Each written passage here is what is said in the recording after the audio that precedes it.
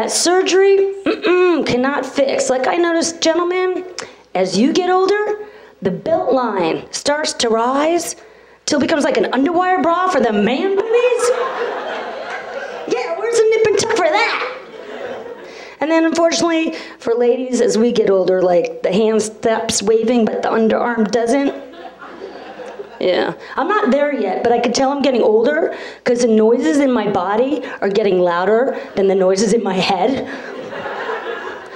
It's a little distracting.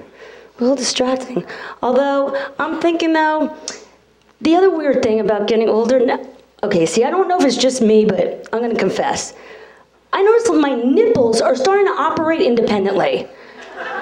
Does that happen with women or just men? I don't know, but it's like I'm going this way and they're kind of looking over there and looking, we're going this way, we're going. Now don't try to look now because I have on my comedy bra. Yes, because as a female comic, you have to learn to know that we're all laughing at the same set. So I've got the comedy bra. No underwear, but I got the bra. Well, I don't like underwear. It's marketing crap. I don't believe in the underwear.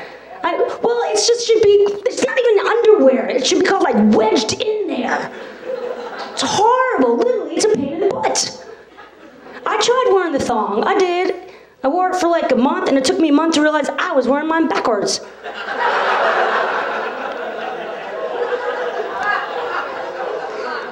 Of course, if you're looking for a quick pick-me-up, there is that. But it's just, I need the ventilation. I do, I need the ventilation. In fact, I was thinking during the summer, especially during the heat wave, I am so happy I don't have a scrotum. Seriously, gentlemen, I don't know how you do this. This is some sticky, sweaty business. How do you deal with that, especially in the hot weather? Like, why aren't you walking around like that? You know, I would think, like, you'd have, like, non-stick spray for that or something.